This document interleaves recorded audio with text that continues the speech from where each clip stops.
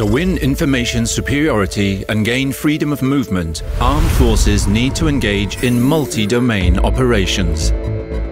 Especially air forces are hindered by networked air defense systems which form huge anti-access area denial zones.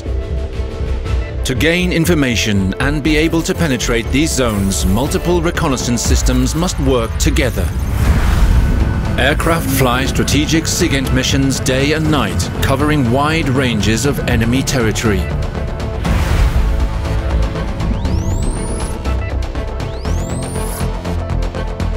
Maritime patrol aircraft and unmanned platforms contribute additional radar and optical sensor information.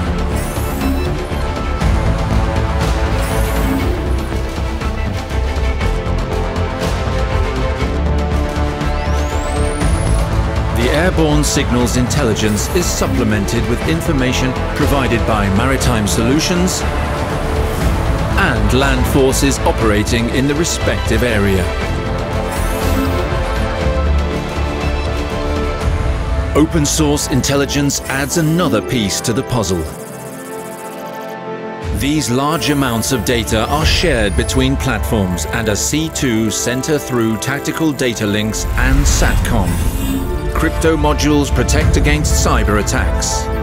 All intelligence is merged and processed with AI techniques to provide a networked and smart situational picture. Now countermeasures can be launched.